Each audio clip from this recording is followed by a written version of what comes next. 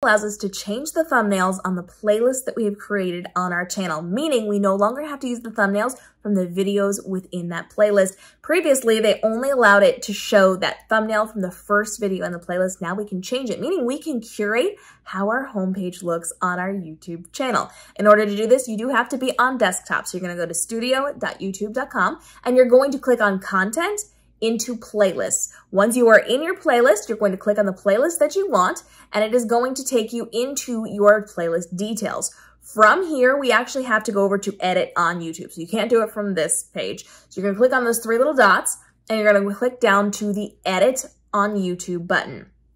From here, we are going to be taken over to where we can edit it. This allows us to reposition the videos that are going to be in the playlist. You're going to be able to sort them in different ways. And you can see now, if you have access to this feature, not everybody will have it yet. It is going to be slow to roll out. So you're going to look at what the thumbnail is right now, and you're going to see that little pencil icon in the bottom right-hand corner of that thumbnail. Clicking there is going to allow you to then upload a video the same size as your thumbnails from your videos. So you can design something that has the playlist title. You can design something that's going to be eye-catching, something that's going to get people's attention, because if you link the playlist, that is the graphic that's going to be shown. So be very clear and very specific about what that playlist is about and why people should be paying attention to it, and use that as your thumbnail. Now that we have this new feature, I do not recommend using one from the videos in the playlist, because that just speaks to that specific video, not to your entire playlist. So I will be going through, now that I have this feature, and I hope you will be going through as well,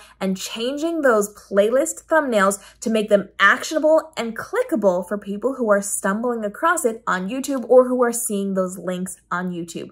Follow along, because YouTube has dropped so many new features and functionalities this week, as has TikTok.